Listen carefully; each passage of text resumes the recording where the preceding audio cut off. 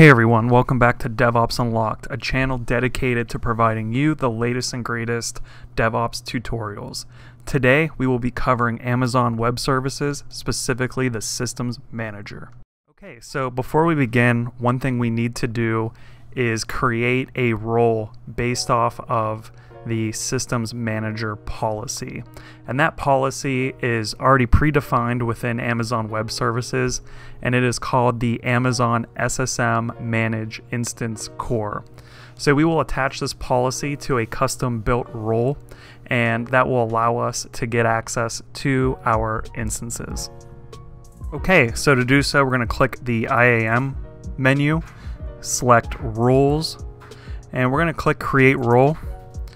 And we'll select under Common Use Cases EC2, click Next Permissions, and we're going to filter out a policy, and that policy is the Amazon SSM Managed Instance Core. I'm going to skip the tag portion of this, and then for name I'm just going to set SSM, and I'll just create a simple description here as well.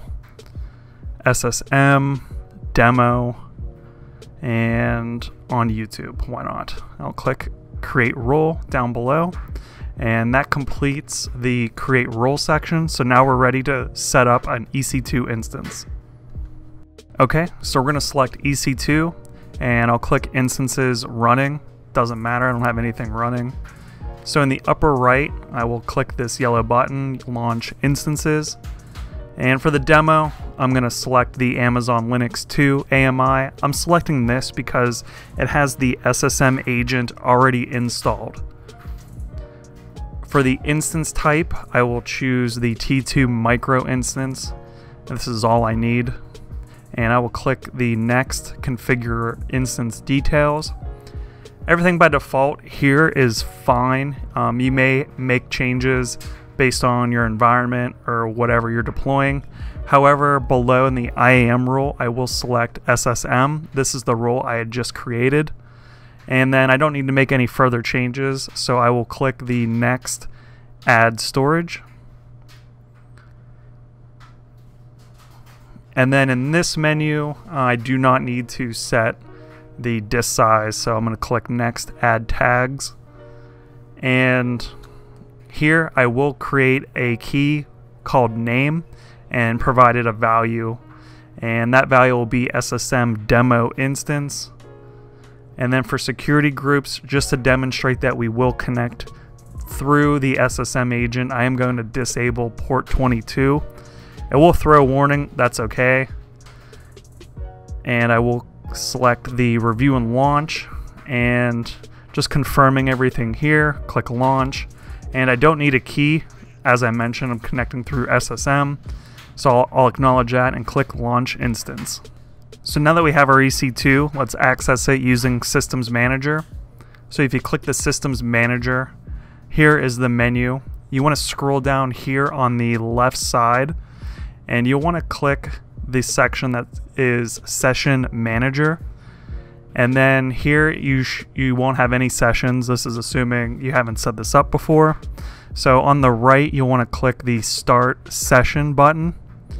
And clicking that, you should see the instance that we set up if you've performed the steps correctly. And in this case, I did. So I will click the instance and select Start Session. And this will bring you into a shell in your web browser.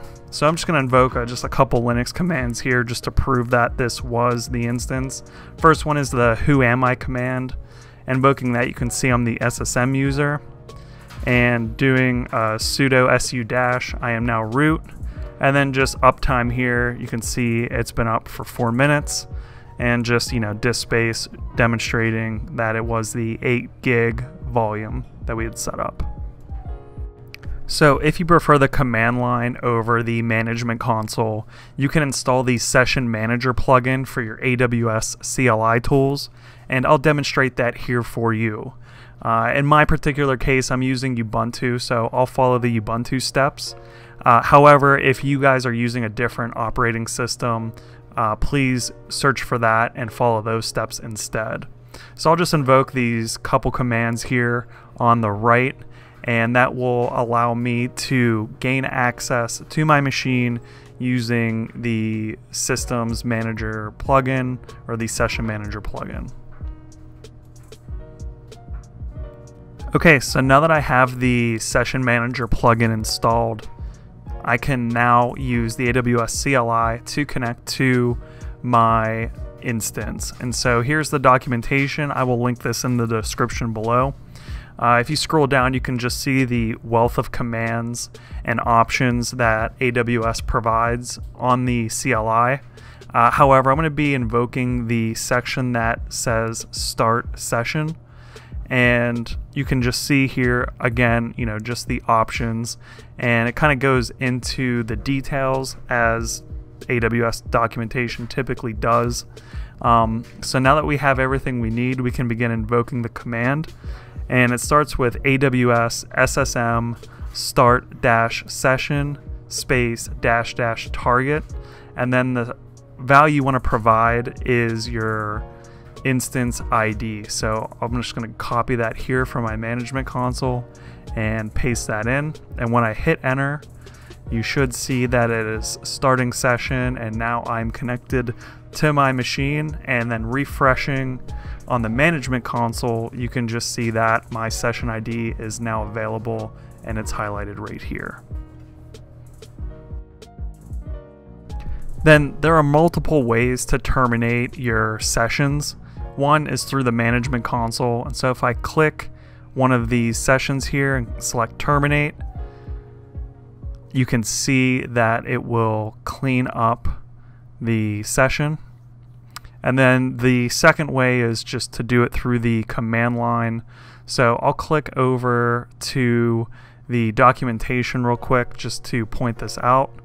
If I can find my tab here, yeah, here it is, and just scroll down and find the terminate session.